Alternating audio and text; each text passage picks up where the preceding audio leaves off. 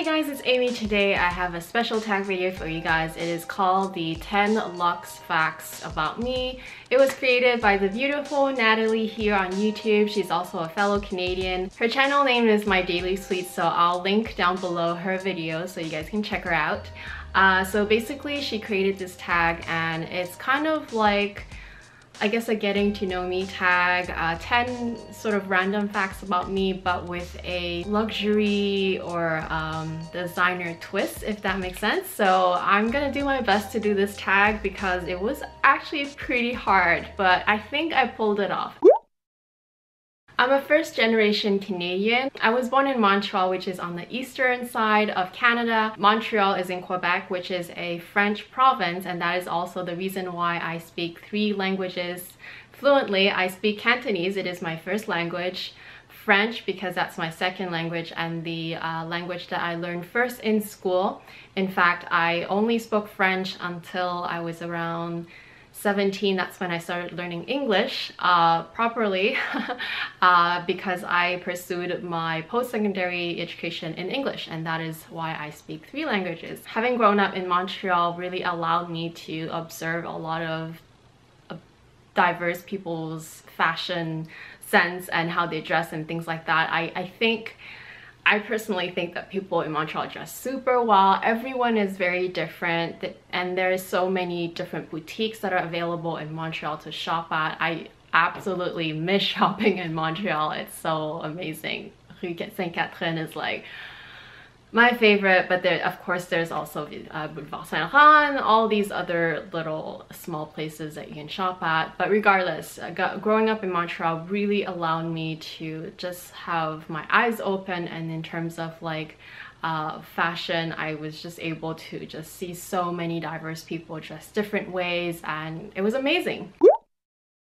I just love dressing up, I love dressing down, I just love fashion in general. I love buying clothes. Like, if you were in my bedroom, you would know how much clothes I have. But it was very different when I grew up. Growing up in my childhood was quite difficult. A lot of times we were so poor that we didn't have proper dinner food. And because of that reason, I actually didn't grow up with a lot of clothes. In fact, most of my clothes were just hand-me-downs from friends and some families, and I remember until I started making my own money, I basically wore like baggy t-shirts that didn't fit me, jeans that were like, you know, didn't fit me and all that. And I know it was just high school, but still I remember there was always like a group of cool people that always dresses so well, and I'm the other one who's like looking so like out of place, I suppose. It didn't matter, it was just high school, but you know, it wasn't always the same. I was always very excited whenever my parents are able to buy me brand new clothing, or they have to buy me brand new clothing because, you know, we have very harsh winters and such, and sometimes you just need a different jacket or a brand new jacket that will keep you warm. So whenever that happened, I always picked red. I always picked red whenever I was asked, whenever I was given a choice. It's like, yes, red top, red jeans, red whatever, red coat, red jacket, everything was red. And my mom was always like, red again? Having grown up with parents that are immigrants and are pretty traditional, I sort of always had an identity crisis because obviously I was born and raised in Canada, but when I'm at home, and that is a lot of the times, everything was in Chinese. My food was Chinese, you know, all the beliefs, culture beliefs and all that is in Chinese, and we spoke Chinese at home at all times. And because of that reason also, I'm kind of superstitious with numbers. I'm sure you can relate if you're Asian. Number 8 is always the prosperous number. It's the number that represents prosperity and abundance. And so whenever anything in my life has number 8s in it, I'm super happy, but as long as there's not a lot of 4s, or it's not preceded by number 5, because 5 negates 8. And yeah, so it's kind of funny, like whenever I buy, say, a brand new Chanel bag, if the serial number has lots of 8s in it, I'm like super happy. Or my driver's license or my phone number, like, that was definitely an influence from my Chinese side. I'm sure some of you can probably relate if you are in a similar position as me, where you kind of can identify with both cultures but not in its entirety. So it's a lot of times it's very challenging, and it's like you almost feel like you don't really belong in either group. I started working at a pretty young age, unofficially at 12 for, you know, picking strawberries during the summer and things like that. And 14 more officially with jobs such as McDonald's, Burger King. I worked at Tiki Ming in the Cathedrale in Montreal. If you guys are from Montreal, you would know exactly what I'm talking about.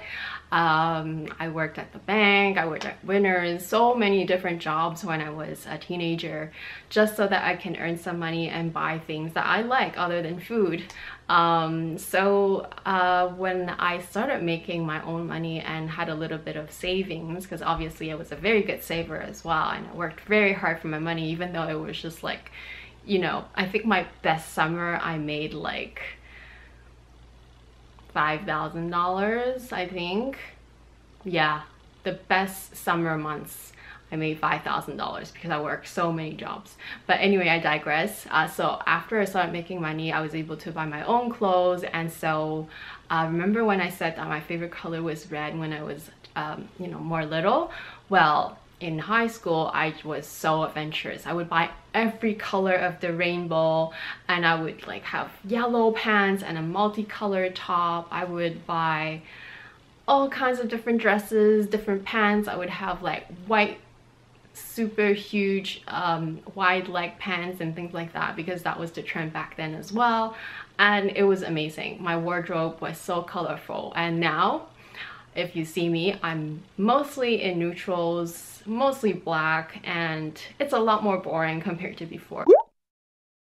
My progression into handbags and of course eventually to luxury goods was very, very organic and took a lot of years, obviously. So it was not until I graduated from university that I started buying, you know, nicer handbags. And by nice, I meant like leather handbags in general, Coach handbags eventually. And then I remember that my most expensive Coach bag was $500 US because I did buy it in New York City, and it was like this big hobo, and it was all patent leather. Actually, it was a very slouchy hobo. If I can find a picture, I'll try to insert it, but it was so great. I love that hobo so much. I wore it so much. It's all worn down, and the patent leather has all cracked everywhere around the zipper already, but I love that bag so much.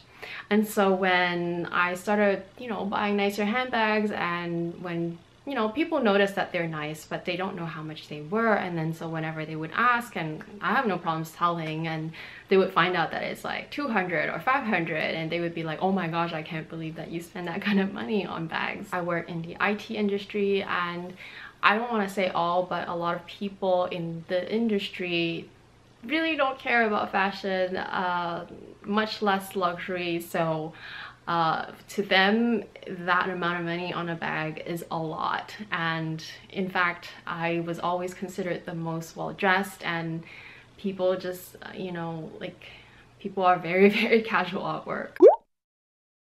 This also applies to my family. So before I got married, on my side of family, even until today, I don't think anyone else really owns any LV or Chanel or any kind of luxury brand items like that. I'm pretty sure I'm the only one, and I guess I'm pretty special. I think because of my childhood and the way I grew up, and just having to be really frugal for many things for many years, and just be very smart with money, that I have this mentality that if I'm gonna buy a luxury item, somehow I feel that buying bags is more worth it than buying SLGs. And I still kind of do this even today, even though I don't really have to do this anymore. It's good. It's just kind of strange how it still sticks with me, this kind of mentality and this kind of like sort of behavior that I still do that. I still prefer buying bags over SLGs. I feel like bags are more worth the investment, even though I buy bags to use, not to invest. So it's kind of funny.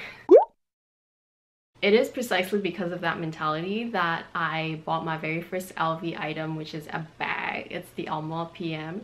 And my very first Chanel is also a bag. It was actually the reissue, which I had for only a short period and sold shortly after that because I felt so guilty. I bought those two bags in, well, respectively 2008 and 2010. I would say between 2010 and 14-ish, that I didn't really acquire anything in between. And the reason is because I was dealing with a lot of health issues. If you guys follow my channel, you would know that I have a chronic condition called lupus. And yeah, it was very challenging. Those were like my most challenging years ever, and I hope that those are behind me. You know, I've learned to manage my health quite well now, but there's still lots of ups and downs, but in general, I'm a lot better than I was. And yeah, that is also the reason why I kind of picked up the luxury purchases and luxury hauls after that. It was basically when I started my channel in 2015 that I started, you know, picking back up my passion for luxury and passion for fashion, passion for life, passion for everything. After I acquire a luxe item, I would kind of just like store it for a while, or just kind of sit on it for a while before using it, and somehow that makes it better or more reasonable, even though it makes no sense at all. And I think it's because of my upbringing. It's kind of like every time I buy something very expensive or very luxurious, it really still shocks me up to this day. It doesn't matter if it's an SLG or an actual Chanel bag or whatnot. It still shocks me, and it still takes me time to sort of sink in and to like realize that, you know, I can use it. Thank you so much, Natalie, for tagging me. I know that this is a relatively new tag, even though she tagged me quite a while ago, but I haven't seen a lot of people do it yet, so I'm gonna try to tag a few ladies down below, a few of my favorite ladies, and hopefully you guys will have time to do it. I know it will take some time to write it down, but it is definitely worth doing, and I would love to get to know you guys a little bit better. I hope you guys enjoyed this video. If you're not subscribed to my channel and would like to, I would love to have you. And have a great day, and I will talk to you again very soon. Bye!